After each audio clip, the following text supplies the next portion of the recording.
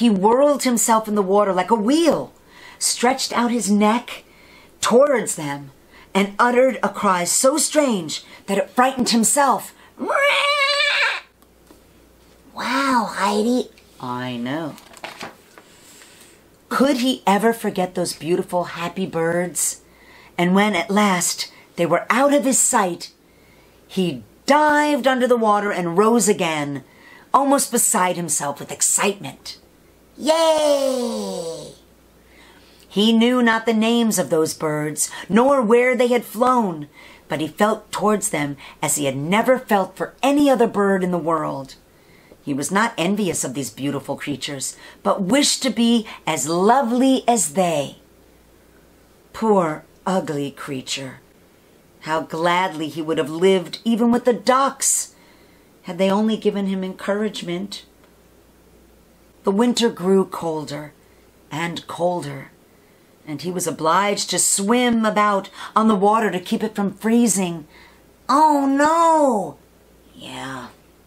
But every night, the space on which he swam became smaller and smaller. At length, it froze so hard that the ice in the water crackled as he moved, and the duckling had to paddle his legs as well as he could to keep the space from closing up. He became exhausted at last and lay still and helpless, frozen fast in the ice. Oh, God, Heidi. Did he really get stuck in the ice? Yes, he did, Millicent. But let's hope it doesn't last too long, okay? Right? Okay. Well, there's news in sight. Good news, because early in the morning, a peasant who was passing by saw what had happened, and he broke the ice in pieces with his wooden shoe and carried the duckling home to his wife. The warmth revived the poor little creature, but when the children wanted to play with him, the duckling thought they would do him some harm, so he started up in terror, flooded into the milk pan, and splashed the milk about the room. Then the woman clapped her hands, which frightened him still more, and he flew first into the butter cask, then into the meal tub, and out again. Oh, no! What a sight! What a condition he was in! The woman screamed, "Ah!" and struck at him with her tongs. The children laughed and screamed and tumbled over each other in their efforts to catch him. But luckily, he escaped. Yay! Thank God, Millicent.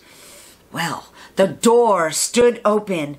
The poor creature could just manage to slip out among the bushes and lie down quite exhausted in the newly fallen snow. Yay! Whoa, that was close. I know, it really was.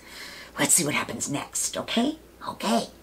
It would be very sad were I to relate all the misery and privations which the poor little duckling endured during the hard winter. But when it passed, he found himself lying one morning in a moor amongst the rushes. He felt the warm sun shining and heard the lark singing and saw that all around was beautiful spring.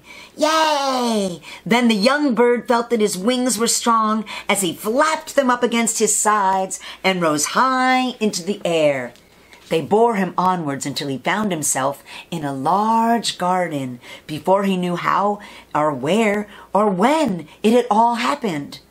The apple trees were in full blossom, and the fragrant elders bent down to the stream, which wound round a smooth lawn. Everything looked beautiful in the freshness of early spring.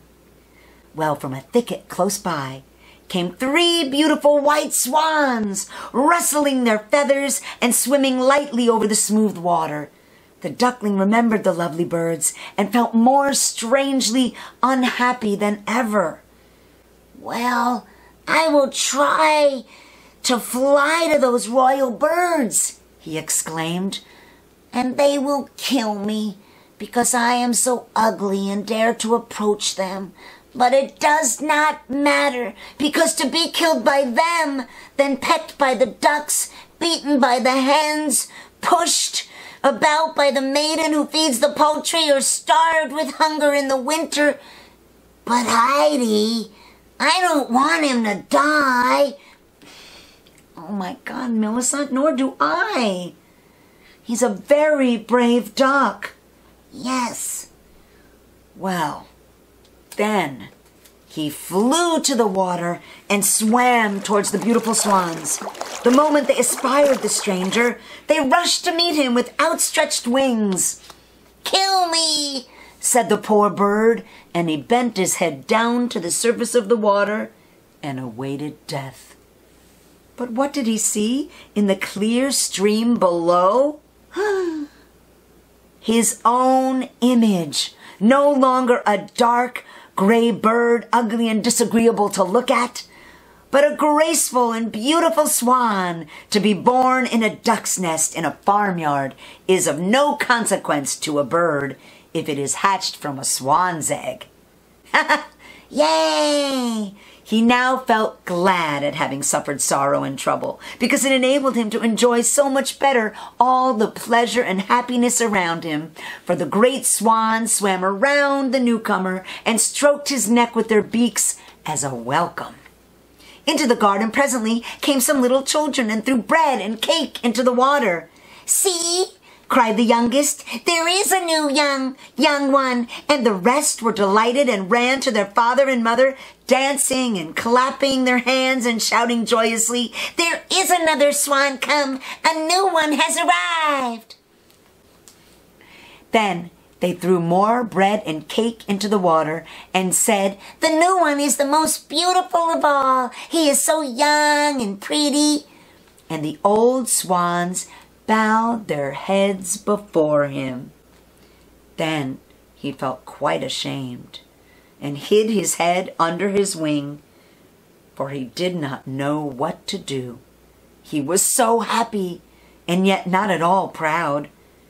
He had been persecuted and despised for his ugliness, and now he heard them say he was the most beautiful of all the birds. Even the elder tree bent down its boughs into the water before him, and the sun shone warm and bright. Then he rustled his feathers, curved his slender neck, and cried joyfully from the depths of his heart, "I never dreamed of such happiness as this while I was an ugly duckling." The end. Yay! Okay, everybody, it's nappy time.